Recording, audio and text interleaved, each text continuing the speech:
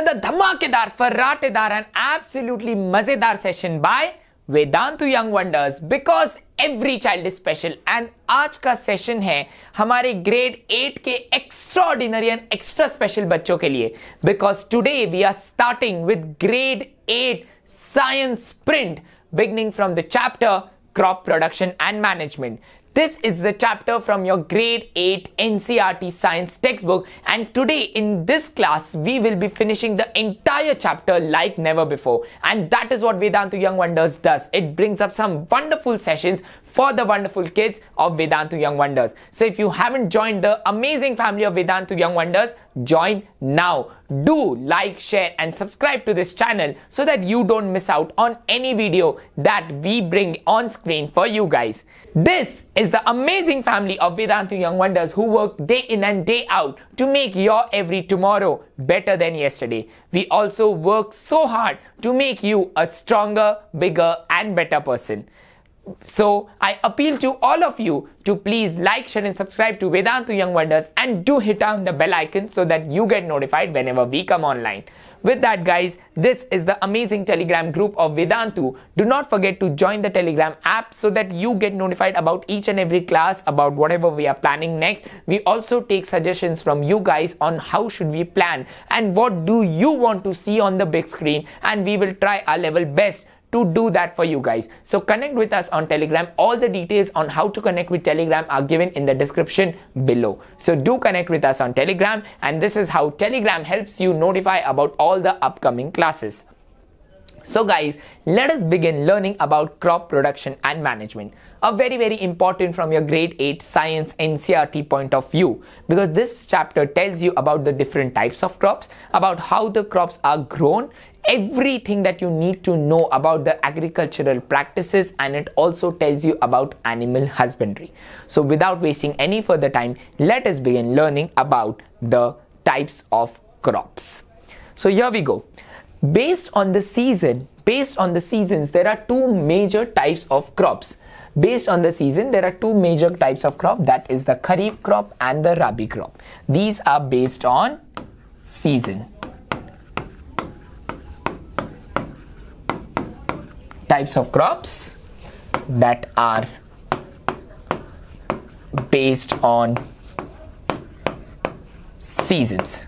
So Kharif and the Rabi crops are based on seasons. These are the crops that can be classified based on their harvesting season. We have got the Kharif crops examples. Very important slide this is, that this tells you the examples of Kharif crops and Rabi crops. Kharif we have cotton, maize, groundnut, soya bean and paddy, whereas in Rabi we have got gram, pea, mustard and wheat. A very important slide which tells you the types of crops, that is Kharif crops and Rabi crops, based on their season of sowing and harvesting. So do remember all the examples. Even if you remember two of them, it is very enough. That in Kharif we have got cotton, maize, groundnut, soybean and paddy, whereas in Rabi we have got gram, peas, mustard, wheat. These are the Kharif and Rabi crops. Along with that, this is the entire process of crop production and management. These are the steps that are given line by line on how crop production and management is done.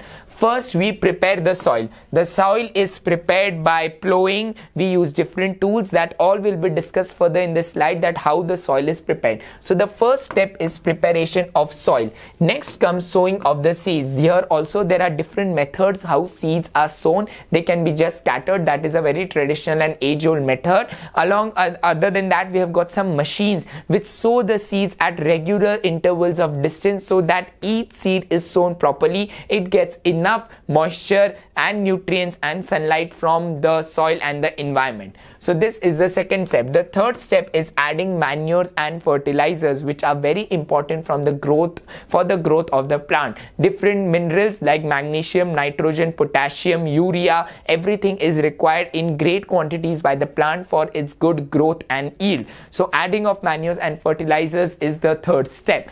The fourth step comes on irrigation. By irrigation, I mean the supply of water. Irrigation can be done in two types, that is modern methods of irrigation and traditional or the age-old methods.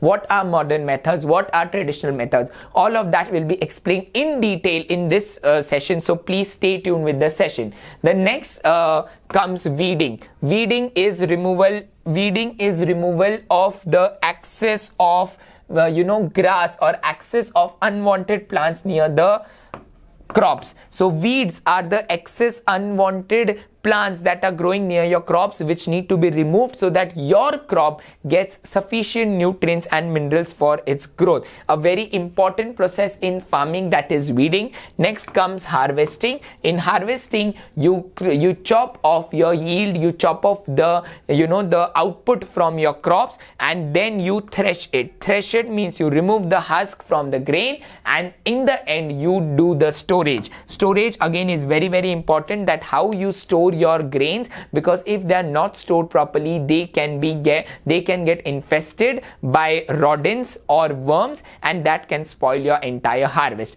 So storage is again a very, very important factor when it comes to crop production and management. These are the 8 steps that should be followed for successful crop production and management, beginning from preparation of soil, sowing of the seeds, adding manure and fertilizers to the growing crops, providing water, weeding, harvesting, threshing and storage. All of these are equally important to have a successful crop production and management. Let us move on to the next slide that deals with preparation of soil. So preparation of soil begins with plowing or tilling. Plowing means you expose the inner layer of the soil to air. You expose inner layers of the soil to air, and that is nothing but plowing. Plowing can be done using a hoe, using a plow or a cultivator. Tilling is to give the soil a good shape or a good level. So tilling is nothing but leveling the soil. If your soil is in an upheaval, to give it a good level, you call it as tilling. So plowing and tilling are the 2 important steps which are done by preparation of soil. So these are the different tools, a hoe, a plow or a cultivator, which is used to prepare the soil. With that, the next step comes sowing. As I told you, there are different methods of sowing. There are different methods of sowing the seeds. Traditional or the age-old methods was just scattering the seeds, which was practiced by the early man, which did not give you a good channelized growth, which give you a very scattered growth. So that is why there was a need to bring uniformity, proper method of sowing of seeds, and that brought us to the funnel method. Through the funnel method, as you can see clearly, the farmer is putting the seeds in a funnel. So that funnel is carried, the funnel is pulled by the bullocks. So the farmer puts the seeds in the funnel. He puts the seeds in the funnel, and that funnel has a sharp end, so it makes a hole in the soil. The seeds fall into the soil, and then the funnel is taken further, and again the farmer puts the seeds in the funnel. Again the funnel makes them fall into the pit that is created due to the sharp end of the funnel, and this process goes on and goes forth. But this is a very tedious and a time consuming process. So now we have got a modern method of a seed drill. A seed drill is a machine by which the seeds are automatically sown at equal distances without any non-uniformity, at equal distances with the help of a machine. It is very, very time efficient, and it reduces human effort. So the 2 methods by which seeds can be sown are the funnel method and the seed drill method. That brings us to the 3rd step of adding manures and fertilizers. Very, very important for the growth of the plant. So this step, adding manures and fertilizers, is very important for the growth of the plant. This is for the growth of the plant or the crops. The growing crops need lot of manure and fertilizers for their proper growth. And manures and fertilizers can be added using organic substances or natural substances. Fertilizers are man-made. They can be organic, inorganic, natural or synthetic, or rich in some particular nutrients like the NPK. NPK is rich in nitrogen, phosphorus and potassium. There are different fertilizers, organic, inorganic. There are different types of manures, also called as compost, which helps to make the plants or the crops grow properly. It provides the required nutrients in perfect quantity for the growing crops so that you obtain good proper yield. The third step of adding manures and fertilizers is meant for the growth of the plant. Let us look at the fourth step, that is irrigation. For irrigation, as I told you in the beginning of the session, irrigation means supply of water to the growing crops. Now irrigation can be done in two different methods, traditional or the modern. Let us look at the traditional methods. The traditional methods includes using of a moat. A moat, you can see over here, the person is taking out water from the well and just pouring it with his hand. Again, a very time and human effort consuming method. Second method is a chain method, where they make a chain and with the help of the chain the water falls here and it reaches the farm. The third is the dhekli method, and the fourth is the rahat or the lever system. The rahat or the lever system is where the bullock is made to rotate the lever and the water gets drawn from the water source and buckets are placed here which make the water fall into the farmland. So these moat, chain pump, dhekli and rahat are the traditional or the age-old methods. The traditional or the old methods, all the traditional and old methods are very time and human effort consuming. So with that, we have got a counterpart to that is the modern method. Always remember, the modern methods are costly, they are very costly, they are machine oriented and they consume lot of energy like electricity. So we have got the sprinkler system, but they are also very efficient. Sprinklers you would have seen in your school gardens or your parks, where sprinklers just sprinkle water in the form of little droplets like rain throughout the farmland so that everywhere water spreads around evenly. Or you have got drip system. Drip irrigation is very expensive. It is very expensive, but it is very effective and water saving. It is very effective and water saving. It is a water saving method. In this method, what happens is, let me show you what happens in drip irrigation. So if here is your crop and here is your another crop, the farmer will put a long pipeline. Let me change the color of the pen to make you understand better. The farmer will put a long pipeline and near every crop there will be a source of water. There will be a tap-like structure.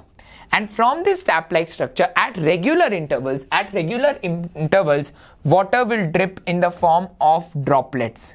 Water will drip in the form of droplets and it will just reach the root of the plant. The root of the plant, so that water is saved, energy is saved. It is completely efficient because there is where the plant needs water. The plant needs water only in the roots. If you pour the water on the leaves, it will go all waste. So drip irrigation is very expensive, but it is very efficient and a very water saving method. It is a modern method of irrigation. That brings us to step number 5, that is weeding. As I told you, weeds are the unwanted grass or the unwanted plants that grow near your crop and stops its growth, because weeds absorb all the nutrients. So the nutrients that are available for your crop become less. Weeding is the process of removing excessive growth of additional plants near your crop. Weeding can be done with the help of a khurpi, a seed drill or spraying 2,4-D. 2,4-D is a type of a spray, a toxic spray which kills away the weeds and it protects your plants. Many times it can also affect your crops, but that is not recommended. So seed drill or khurpi is something that is recommended to carry out the process of weeding. Again, if you want, the weeding is the process of removal of excessive grass from your farm. The excessive grass or the excessive growth of plants near your crops is nothing but weeding.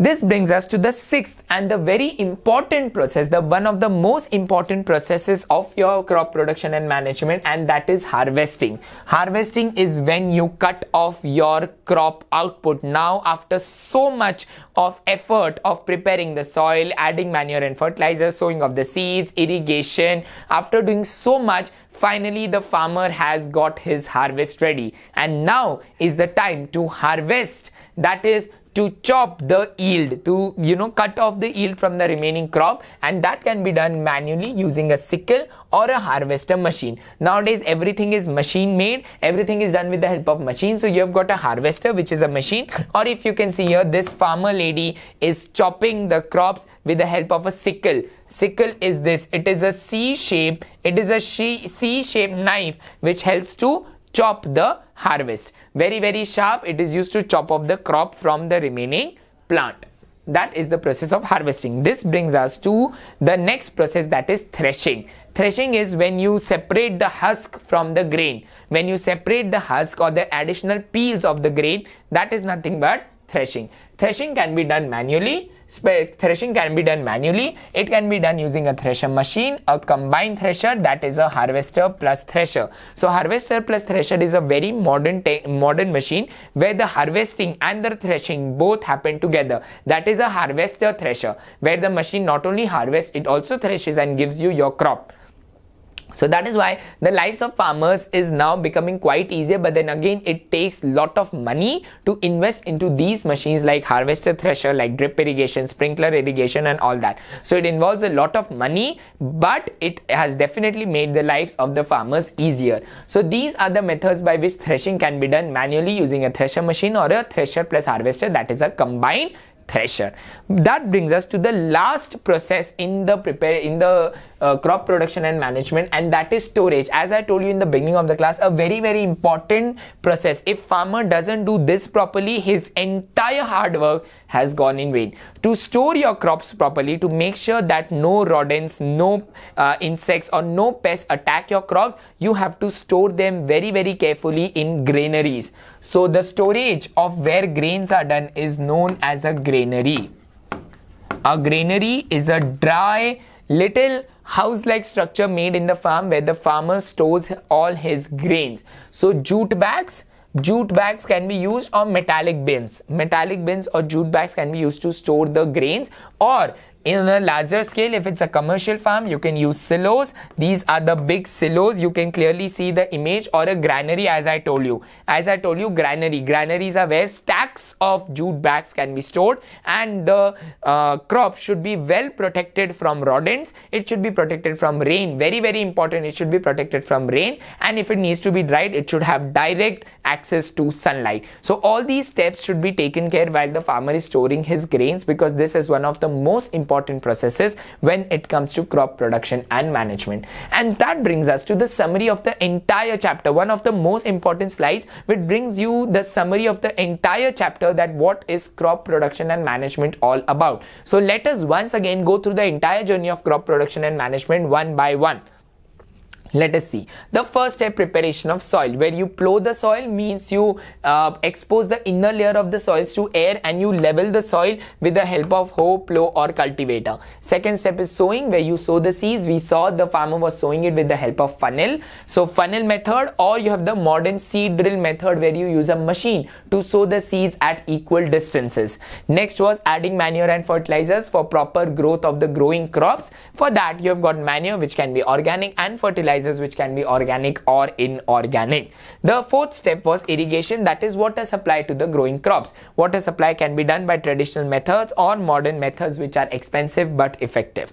Next comes weeding, that is removal of excessive grass or plants from near your crops, and that can be done using a kurpi, seed drill or sprays. Now again, weeding is very, very important, because weeds will take away the nutrients from the soil, and your growing crops will not get the sufficient nutrients. That brings us to the next step, that is harvesting.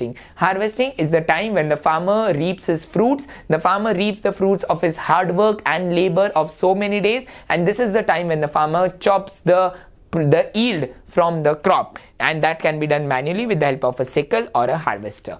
The next step is threshing. Threshing is when you separate the husk from the grain, and this can also be done manually or with the help of machines. And the last and the most important step is storage, where it is the duty of the farmer to store his grains properly so that they do not get infested by rodents, insects, or they do not get spoiled by rainfall. So it should be taken care that the farmers store their grains in clean, dry, insect-free and rodent-free place. So storage can be done on a small scale in jute bags or metallic bins, or on a large scale in silos or granaries. That is all about crop production and management. Lastly, we should also remember that animal husbandry is also a very important factor when it comes to crop production and management, because that is also a source of food. Animal husbandry is the process by which animals are reared in homes or farms with proper food, shelter and care in order to utilize them on larger scale food production, like chicken that is used for consumption of non-vegetarian food. Cows and buffaloes are reared so that the production of milk and milk products can be enhanced. So poultry is the section of animal husbandry where animals are reared, they are given proper food, shelter, care, medicinal requirements are met, and so that they give you proper yield and proper amount of meat, egg, milk is obtained from these animals, because that is also a source of food. This, guys, brings us to the end of this amazing, informative and knowledgeable session that taught us whatever we wanted to learn about crop production and management. If you want to learn more in depth about such chapters, in detail, one-to-one with the help of a master teacher, you want all your doubts to be cleared, you want assignments and tests based on chapters, do not forget that Vedantu has got some amazing micro courses which will help you to do all of that at just the cost of ₹11. If you want to get these courses for just ₹11, do log on to vdnt.in/ytmicro and use my special code, that is PRMIC. Trust me, guys, micro courses will change the way you look at learning. So log on to vdnt.in/ytmicro and use my special code PRMIC to get the micro courses only for ₹11. Along with that, Vedantu has also launched some crash courses which will make sure that your entire syllabus of science and math is covered like never before. So if you want to get your entire syllabus of science and math covered like never before, do enroll for the crash courses. The details for the crash courses are given in the description below. To get these crash courses at just ₹2,850, you can take my special code again, that is PRCC. Use PRCC and get these crash courses only for ₹2,850. Along with that, guys, we also have this amazing app that gives you access to the classes, quizzes and leaderboards absolutely free. This app is available free of cost on Google Store and Apple Store. If you haven't downloaded it yet, download it now, because it is an awarded app by Google in the User's Choice Award 2019 Everyday Essentials category. So download the app and take the benefit. Make learning fun and exciting like never before. Until I meet you next, guys, take care of yourself, stay healthy, stay happy, stay blessed. God bless you all. Bye-bye.